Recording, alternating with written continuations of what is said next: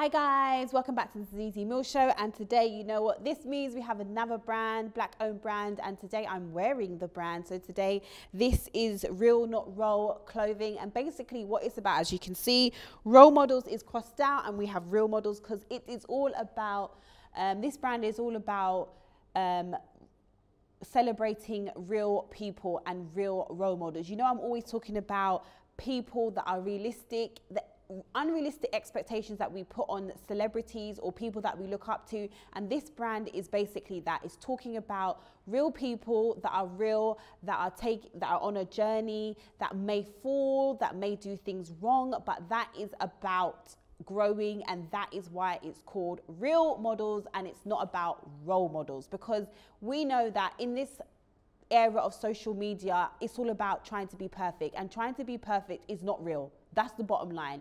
If you're trying to be perfect in life, it's never going to work because that is not a realistic thing.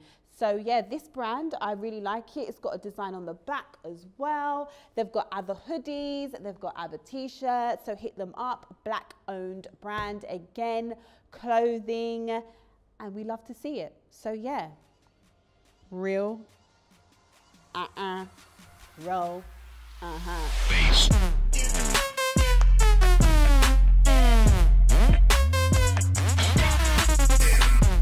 Hi guys, welcome back to the ZEZE MILLZ show. Obviously I'm ZEZE, and today we have RV in the house. Why did you roll your eyes? You rolled your eyes already. It's literally 2 seconds into the interview and I can feel the tension. Tired, we can't have tired, you got to be energetic. We're lively now. RV decided to come with the whole of Broadwater Farm, so they're all in the building today with me, even though we told him he'd only come with 3 people, but they're all here and I let them all in. So I told him if I let all the mates in, he's got to give me an A1 interview, and that's what we agreed on.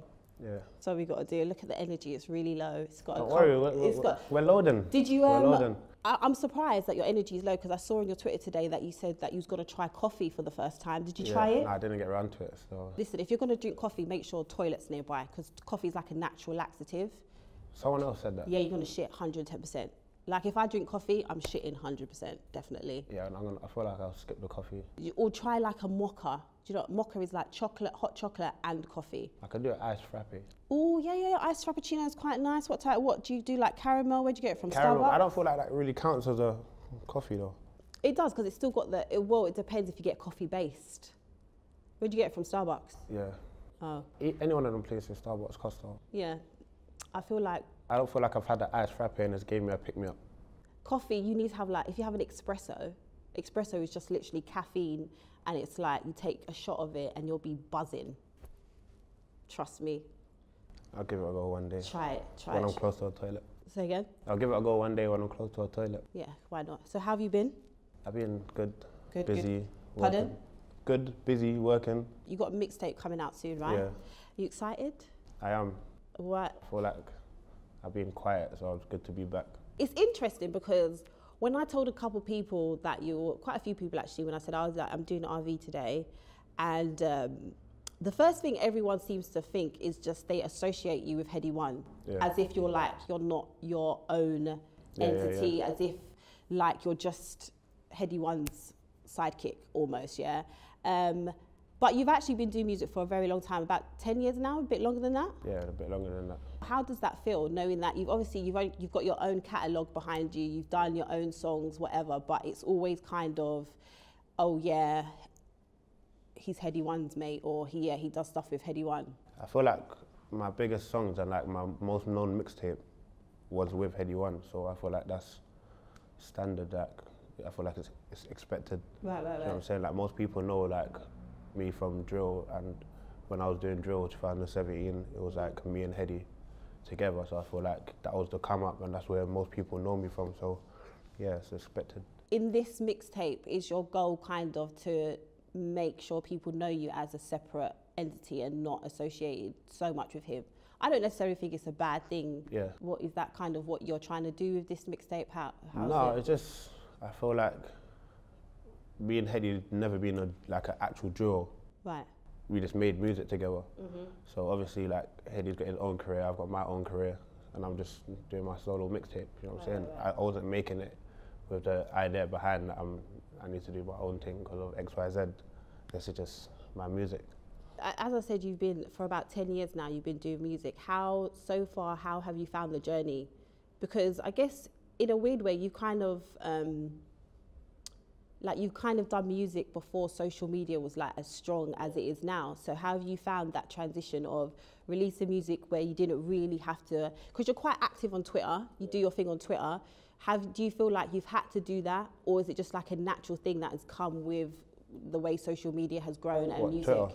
I would say in the last 5 years, social media is a big thing with artists, I would say. Before that, you probably could release music and it's up to your music if it does well. Yeah. Whereas now, it's almost like you got to be a personality, and you always also got to be an artist. You get what I mean? Like we did that thing for Grime Daily. Yeah. You wouldn't normally, like 5-6 years ago, that wasn't a thing that people needed to do. Do you get what I mean? So how have you found that?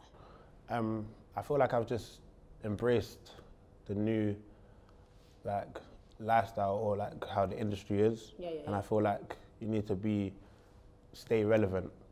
You know what I'm saying? And like if you go quiet and you're not in people's face, because I feel like people's attention span now and the way that they consume stuff is very, like, it changes very quickly. 100%. Yeah. So yeah, it's good to be active and have things like posting all the time and that. But I feel like the music's still the core. Right. So I feel like the music's the main thing. I feel like I try not to be too much on the internet and not enough music. I feel like you are quite a lot on Twitter. Like you tweet a lot. Yeah, no, I'm active on Twitter still. Do you like? I read somewhere that you said you prefer Twitter over Instagram. I can't stand Twitter. Twitter is so toxic. I've never been on Instagram, and Twitter. I only started using Twitter like that when I was in jail. Oh, okay, right. I didn't really use Twitter like that before, but yeah, since then, I just kept on using Twitter. But Instagram, I don't really take pictures. Do you know? And I don't really sit on my phone scrolling through Insta. Okay. Like, so yeah, Insta's not really for me. I always find it so weird, like when people like yourself come on the show and you seem like really quiet, but you've had like a very interesting background. Obviously, you've been in and out of jail. Well, I wouldn't say in and out of jail, but you've been to jail quite a few times. Twice. Not for like, not for small things either. So how does this work? When you sit down, you seem so like, but I wouldn't melt in my mouth, and then there's a certain type of lifestyle that you've led before. I don't quite get it. Like, which one is the facade? Well, the first time I went to jail, I was 18. Okay. I'm 28 this year. Right. So I'm not that same person that I was. Right. You know what I'm saying? So I feel like I've grown and I've changed as a person in certain aspects. Right. So, and even when I was that person, it wasn't 24/7. I feel like anyone that's trying to do the bad boy thing 24/7, I feel like that takes a lot of energy. No one's really like that. When you're with like your family or in certain situations, you're not gonna be that person all the time. Like, I feel like what people think I am or how I am, it's only directed to certain people. With everyone else, I'm cool. Yeah, but do you feel like you demonstrate that in your music? Or do you feel like the music you put out does demonstrate that you are that person 24/7? No, because I feel like the nature of the music, and like when I first started making music and the message behind it and stuff, it was directed. Right. So it was directed to a certain type of people. Right. So it's not like, me personally, I don't know no one that's on a bad boy thing 24/7. Like at home with their mum on a bad boy thing, or just out random in a shop on a bad boy thing. You know what I'm saying? Like, people are normal, but certain things happen in life where you might have to, step out of character. Is there, like you said the first time you went to jail when you was 18, do you ever regret anything? Or is it just one of those things where it is what it is, things happened, and that's the life, I was in that lifestyle, etc., etc.? Or do you ever look back and think, oh man, I should have done better, or that was shit of me to do that? I feel like 50-50 is a bit of both. Right. Because obviously, if I can go back in time, I'll do certain things different. but I feel like my journey took me to where I am now, and like made me who I am today. And I feel like I've overcome that stuff, so I'm not really hindered by it much. So I feel like I can get over it. So I had Bando and Double L's. They came on about 3 weeks ago now, and I asked them a question, and I said to them, you know, do they ever feel as if the altercations or the beef that they've ever been in, do they ever just get sick and tired of it? Do they ever just think, oh, this is dead, like I just don't want to be a part of it anymore? And like when I watched it back, I thought maybe they're too young to kind of answer that question. But I feel like you're a little bit more older, you seem a little bit more mature. Do you ever, you know, it's well known that you don't like certain people, you don't like people from certain areas. Do you ever just think to yourself, this is enough now, I'm over it? Like I asked you before we started, can you go to certain areas or whatever? And you said, yeah, you can, but can you? I just feel like, yeah, I can go anywhere. Anywhere I need to go, I can go. I just feel like I'm not naive to like what's going on and what's been going on, or what's probably always going to be going on. But it's just like my energy is not focused on that. Right. So it's like I'd rather focus my energy on music, my career, like positive things. But that's still a thing. Do you know what I'm saying? Yeah. You can never like pretend that it's not a thing and live life like it's not a thing, because then that's when you get yourself into trouble. So it's always a thing, but that's not my main focus. Like my main energy is not focused on that. But if I happen to, you know, get into a situation, then I'll deal with it accordingly. So are you signed now? No, I'm independent. Do you think you'll ever sign? Maybe if it's the right deal and it makes sense. Everyone kind of is on this independent vibe now, and they just don't. It's almost like they don't need the record labels. Do you think that's the way forward? Do you have more control? Or is it still? I feel like both. It all depends on the deal, your team, what you're looking for. Right. Some people are trying to do the independent thing, it's not working for them. Yeah. Some people are signed to labels and they can't wait to get out. Like they're trapped in their contracts and so. So on your mixtape, what kind of stuff is on the mixtape? Is it, because you know my stance on drill, and it's become one of my, I feel like I just have loads of, like, all you drill guys just seem to like be magnetic. You just want to come and just sit in front of me. Is it because you enjoy it? You feel like I'm just going to go in on you guys? I don't know, I don't see myself as a drill guy. Do you not? No. So what do you see yourself as then? An artist. Okay. Or a rapper, whatever. But I wouldn't say a drill guy. The majority of your recently, or would you say, is drill or no? Yeah. Or, okay. Fair enough. So on your album, are you going to have other genres? My mixtape. Sorry. What's the difference though? This is the thing, like, do mixtapes just have like 1,500 songs, and albums, they can only have like 12 songs on there or something? Me personally, without getting into it, I wouldn't base it on the numbers, I'll base it on like the process behind creating it. Okay, go on, explain it to me. So like an album for me will be like a stage in my life. Okay, right. Whereas a mixtape could be like a story of things, or album could be a story of things, but like a mixtape is just like, for me, like my mixtape is songs from different parts of my life and my personality. Okay, right. So, yeah. What's your personality like? I thought you'd be a bit more like, actually, I'm not surprised. I feel like you're guys like you, or rappers like you always do this like really calm and collective vibe all the time. So how did you think I was going to be? I thought no, I kind of expected that you was going to be laid back and that it was going to be quite calm. But that's what I'm saying, the vibe that I get from you off social media is that you're a bit more jokey, a bit more, you know, you don't take yourself too seriously. Yeah. But maybe it's something to do with my aura. No, that is me, too. Right. I feel like there's different parts of my personality depending on the situation or the company that I'm with. Basically saying that I'm shit company, and that's why he's giving me the cold shoulder.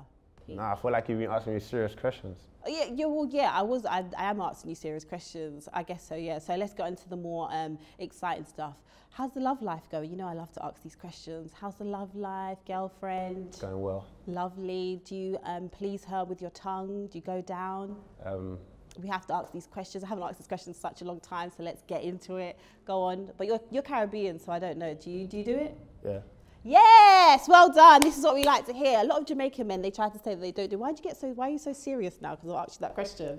You were just telling me I was serious before. Yeah, I know, but you're so serious. Like, chill out, relax. Like, it's okay. No, I think, a lot of men, I don't know what it is with men, especially Caribbean men. Caribbean men are like almost against it all the time. What do you think it is? Like, especially like roadman. I feel like roadman, they have this aura about them that they don't want to look like they indulge in certain types of behaviour. Yeah. What I feel is like it? I don't know. I know some people that just don't do it, innit? It's not their thing. And it wasn't my thing for a while. But I feel like a lot of people feel like shame, or depending on what other people think. Do you know what I'm saying? So how do you juggle a relationship and your music career? Because obviously what you do, you get a lot of attention from the ladies and whatnot. I do feel you're quite hypocritical of the ladies though. I always see you ending up on Shade Bar. You're always cussing someone and saying something about people, especially the ladies. Like, why? What did we do to you? Me, I just feel like I talk about loads of things. Like you said, I'm active on Twitter, but I just feel like Shade Bar will post what they want to post. So I could post 100 tweets in a day, and one might be about a girl or females or whatever, and that's the one that's going to end up on the blogs. How do you cope with being in a relationship and the attention that you get from the ladies? I don't understand the question. The question's the question. Like, how wouldn't I be able to cope? I didn't say you wouldn't be able to. I just said, how do you? So I just, there might be some up-and-coming rappers watching this, struggling, to balance the two, or also a lot of rappers or a lot of young people, they feel like they can't, or they whatever. So that's why I'm asking you. I'm saying, how do you balance it? Is it easy? Is it not? Or do you just keep yourself away from social media? I feel like balancing my career and my relationship had nothing to do with attention from girls. It's more like the time and like being busy. Right, okay, yeah. Yeah, I don't feel like girls will stop me from coping with my relationship. What would you say was the kind of like turning point in your career? I mean, I would say it was probably No Better. I feel like that was probably the crossover where people kind of maybe started taking notice of you, but I could be wrong. What would you say it was for you? I would say it was the build up to until No Better. Okay, fair enough. And then obviously, because I went to jail just after No Better dropped. Right, yeah. So like I didn't really reap all the benefits of it. But yeah, like I feel like the build up 2017 up until the start of 2018 when No Better dropped was, yeah. And how did it feel for you when like certain things were happening, like something like big as No Better was happening, and then you had to go back to jail? What was that feeling? Was it that feeling of like, oh, for fuck's sakes, I've messed it up, or was it just, it is what it is? Yeah, no, that sentence was the longest. Right. Like the first time I did almost 4 years. That time I did a year, but that year felt longer than the 4 years. Right, because you was kind of at a pinnacle point in your career, you would say. Like I knew what I was missing out on. Yeah. And I knew, yeah, it was just a mad stage. Like I said, the first time I was 18, I was in college, I wasn't really doing much. I feel like, yeah. Do you, what's the development like when you're in, if this makes sense, like when you are in jail? Do you get what I mean? Do you feel like you as a person stop growing, and then when you come back out, is it harder for you to kind of adjust to reality, or do you feel like you grow, or you have a reflection moment in prison, in jail, and you grow as a person, or how does it work? No, I feel like I definitely had a growth in jail. The first sentence, it took me a while. I feel like the first 2 years, I was still on the same stuff, just getting into fights, just doing all the normal stuff. But then I got to a point and I was like to myself, like, if I don't change, like what's gonna change? Right. Do you know what I'm saying? It's like, I can keep doing this, but then eventually I'm gonna have to do something else. Otherwise, this is just gonna be my life now. You know what I'm saying? So then I made the decision to change, like make certain decisions and change certain things. And I feel like when I came out, I was out for like, what, 2.5 years? So like I was doing all right. that whole situation with the No Better thing just came out of nowhere. Yeah. You know what I'm saying? So, yeah. I feel like even though I did go back to jail, it was just like a blip. And I feel like from the first sentence, I feel like I've changed. Do you think that there's enough, you know, like when you come out of jail, do you feel like there's enough to help young people when they come out of jail? Because I understand that sometimes I can come across like quite critical of certain lifestyles and stuff, but obviously I've never indulged in that lifestyle, so I wouldn't know what it's like when you come out of jail and then sometimes people end back up on the roads, etc. Do you feel like there's enough help, or do you feel like there's enough guidance for young people that come out of, or when they come out of jail to better themselves? No, there's definitely not enough help. Right. Like, come out of jail, you're on probation. Probation is not there to help you. Probation is there to protect the public. So all they really want to do is make sure that you're not committing crime or doing anything. And if they suspect that you are, then they'll just recall you. Right. But they're not actually trying to help you to do anything. Yeah. Like, I feel like there's loads of agencies, but it's just all waiting lists. Right, okay. Like, there's no actual help. So I feel like there definitely needs to be more help. Like, I didn't get any help. Like, I went to jail twice, came out twice. I didn't get no help. So what was it? The people around you that kind of just said, "All right, cool, we're gonna," or what? How did it work? Just kept it moving. Like, every time I was in, I was planning, and you know, I never just sat down and waited for my release. Yeah. I was always doing stuff when I was in there. You know what I'm saying? And I had a plan when I came out. So every time I came out, or both times I came out, I just put it into action.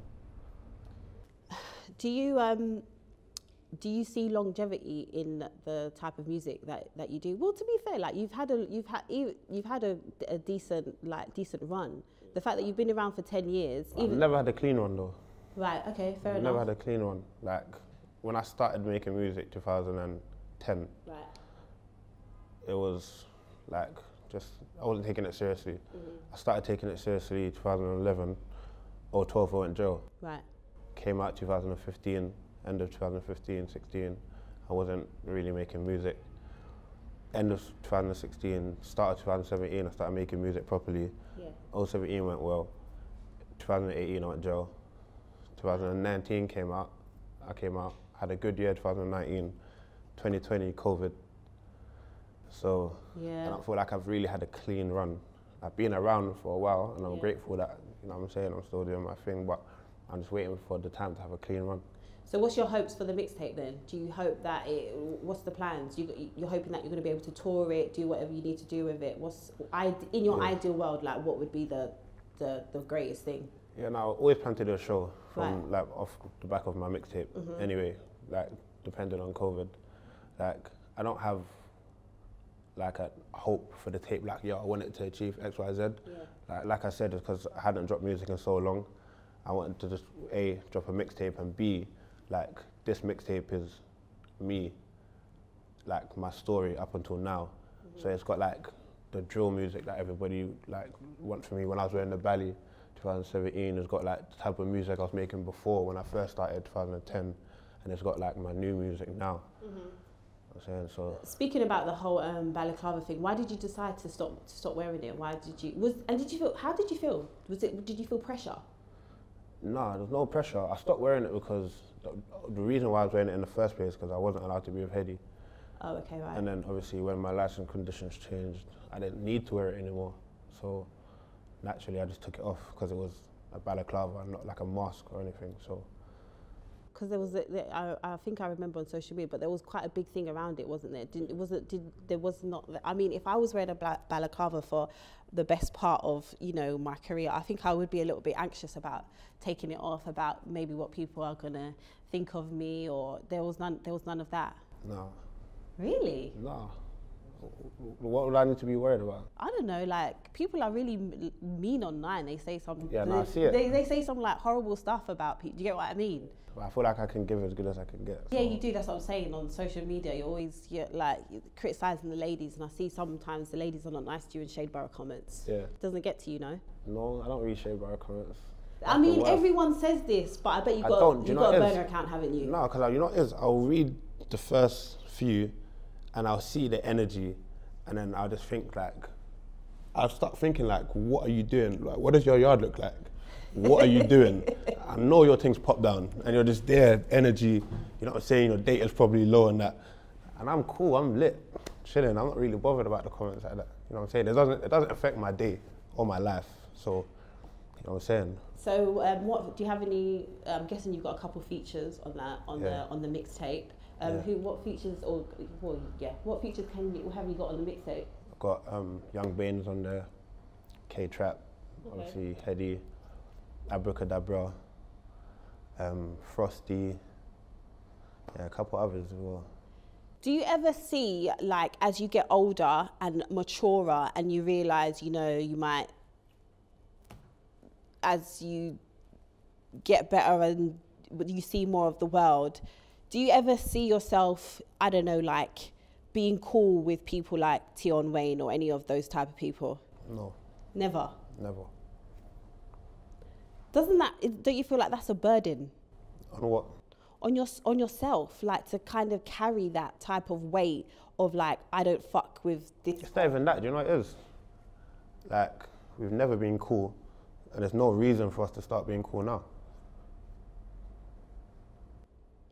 Fair enough. But there's no burden, I think there's a difference between, there's certain people that I don't fuck with in the industry, but I feel like with you guys, it's a different level. It's not just like, oh, we don't like each other. There's a more deeper, volatile issue there. So do you not ever think to yourself, this is dead, let's all just come together? Or am I just living in cloud cuckoo land? Maybe, but it's like, I don't care about people enough. Do you know what I'm saying? No one's done anything to me. And I feel like the internet like forces this narrative that people hate each other. Like, I don't really care about certain people. Certain people that people think that I hate, I don't care about. But do you not feel like sometimes you play into that narrative? Maybe on the internet, but the internet is the internet and real life is real life. But, you know, people on the internet like to entertain stuff, so whilst I'm on the internet, I might entertain it sometimes. Okay, fair enough. I was going to ask you a question. Do you actually really think Chick King is really that good, the chicken there? Because I don't think the chips are that amazing. And I'm quite disappointed. I'm from Edmonton. So, you know, I used to work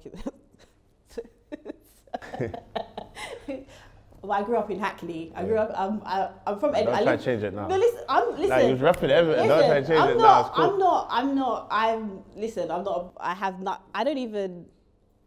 I lived in Hackney. I went to school in fucking West. Like, I'm not one of these things.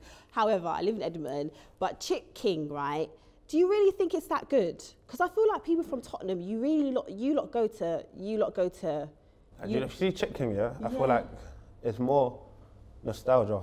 Like, that's the hood. Like, grew up on Chick King, and I feel like it's better than the average chicken and chip shop. Yeah, but the seasoning to me it just tastes like pepper. Like, there's nothing going on really. You don't like pepper? Yeah, but it's just like it's like they just poured a pot like what's that thing called, a container. How many black times have pepper. you been Chick King? Yeah, I used to work in Tottenham, so I used to go there all the time. It tastes like pepper every time. Yeah, it was just dead. Like, I was just like, what is going on here? Everyone was making it like this big thing. Maybe the twins didn't like you. Maybe if I go there now, it might be different. Maybe if I go there with like the right people, they might be like, oh, okay, we'll give you the good batch of chicken. Nah, if you go there now, maybe they wouldn't want a bad review. This is true. That's what. Yeah, you're right. I might go there. Influencers always get good treatment, innit? I'm not an influencer, by the way. Not by title, but. No, I'm definitely not an influencer. I'd like to think I'm more of that. I'd like to think I'm like now an interviewer. People see me as. I've never been an influencer. I've never been that type of person. I don't even like taking pictures and editing them and all that stuff. If I'm an influencer, you're an influencer. I'll claim that. Really? That's not my job role. People use that as their job role. That's their job role. But I can say I'm an influencer. So how did it feel when you when you went into the charts? How did that feel? Did that feel like a moment where you was like, yeah, people are finally realising? Because a lot of people I feel in the industry, they go on like they don't want the stamp of approval from the mainstream world, but I'm guessing if you make music, you put your heart and your soul into it, there's an element of you want to be recognised. Yeah, no, of course, 100%. Like, you'd want your song to go #1, right. But I don't feel like it's a thing that you should chase. Like, every song that you put out, you're trying to get the #1. I feel like that shouldn't be the focus when making music. You should just make music out of the love for music or what you're doing. And if it goes #1, then great. If it don't, but when I hit the charts, it took me a while to like appreciate it. Yeah. Because I was angry at first because it went #21 and I wanted the 20. So I was angry. Like everyone, like people were said, yeah. But then when I started thinking about it, it's like, yo, like where I came from and my journey, like come out of jail, and what, a couple months later, I was in the charts. So. Because I feel like it's quite a normal thing now. You know, a lot of that type of genre, or I don't even like saying urban, but our type of music, it's now entering the charts quite a bit. It's like a regular thing to see. But I feel almost like when you guys done it, it was normal, but not as normal as it is now. So did you feel, again, like a sense of achievement of being like one of the first people to kind of enter into the charts with that type of music? Yeah, no, definitely. After I got over the 21 charts, I appreciated it a lot still. And when that happened, did you see people start treating you differently, or it was more or less the same? I wouldn't say based off the fact that it charted, just of like the buzz of like my return from jail and the success of the tape. And the fact that the tape was buzzing, like everybody, it was highly anticipated. Right, yeah. I don't feel like it was the chart position itself that made people like treat me differently or anything. So I'm guessing you are done with that life. Yeah. But so if I was to listen to your album now, sorry, I keep saying album, your mixtape. If I was to listen to your mixtape, is there still elements of that lifestyle in the mixtape? Because I find it hard when I probably know you no longer probably dibble and dabble in that lifestyle, but because of your audience and how you've come up and the music that the content of your music, do you feel like you still have to almost act like you're still a part of that world? No, not exactly. No. I feel like if you're blatantly not living that life no more, and you're still rapping like you are living that life, like actively living that life, then you're capping. So I feel like if that's what your fans are into and like want to condone, that's fine, like whatever works for you. But me personally, like I feel like my music has changed accordingly. Do you get worried that your core fan base are not gonna enjoy it, or they're not gonna like it? No, because if the fans who listen to it are only looking for that, then that's still on there. Like they're still gonna get that. But if you're just with me, for me, or just for good music, whether it's that sort of drill or different type of drill or maybe rap, then you'll just appreciate the music. Well, any questions for me? I need an explanation on that Lil Nas thing. Oh, on what I said? Yeah. That, I mean, basically, I listened to some of your music today. I've listened to it before, and it's quite violent. It's quite, you know, you talk about whatever, killing, whatever, this and that. And my thing is that type of music is just as influential and bad as what everyone's getting upset about Lil Nas X in. Yeah. So if I had a child and they was listening to your music and they was listening to Lil Nas X, Lil Nas, or I just call him Lil Nas, I would be, they're both just as influential. So I don't understand why people are so outraged by this one 10-second clip of him riding the devil over content that is continuously put out, glorifying gang life, glorifying killing, glorifying drugs, glorifying whatever else you guys want to put in your music. What is the difference? They're both just as bad. So do you feel like drill music is the only genre that glorifies anything negative? No, there's films as well that glorify it. But what I'm talking about... I'm talking about anything negative, not just violence. Yeah, but I'm talking about the people that were annoyed I'm talking to my core audience, which is black people. And black people, they don't listen to rock. They're not going to listen to all these other things that they start pulling out of the fucking air. Oh, what about rock? What about this? What about that? Your kids don't listen to rock. So let's talk about what's at hand here, which is the music that you listen to, the music that you enjoy. That's not just drill, it's rap, whatever. And also, on the other hand, I do talk about people like Cardi B, or this new wave of city girls where girls are talking about basically modern day prostitution. I don't condone that either. But my thing is, if you're going to be upset about that, then be upset about everything. Don't just all of a sudden be upset with that. But they're going to let their child listen to your music. But people got different morals and like might feel like certain things are cool, certain things aren't cool. But that's that's fine. But that's why I'm saying it's hypocritical and it's bullshit. And the reason why you're upset about it, which I think is because you just don't like the imagery of two men grinding on each other. So you feel like everybody that has a problem with that video is because of that reason? I think solely, deep down, that's what it is. But they're using religion. Because if you're using religion and the influence, because they keep talking about children, the children are going to see it. But my thing is, your children are still listening to music that glorifies killing, drug dealing, and everything else. So how can you be so upset? Like, what more likely is your child going to try and replicate? A song where they have been told that they can sell drugs and they can get a nice chain, nice clothes, or are they going to go and try and find the devil to ride on? Like which one are they actually going to be able to do? More than likely, they're going to try and find someone that they can sell drugs with. Because I don't know what the devil looks like. Do you? No. Exactly, like that. Technically, that was a person in dress up. There was a person dressed up as the devil. The devil doesn't walk around with a horn and a pitchfork. So that was my thing. And I'm not, that's the thing, I think people get it confused. I'm not condoning it. I'm just saying, what's the difference? Why are we so angry at that, but we're not angry at this?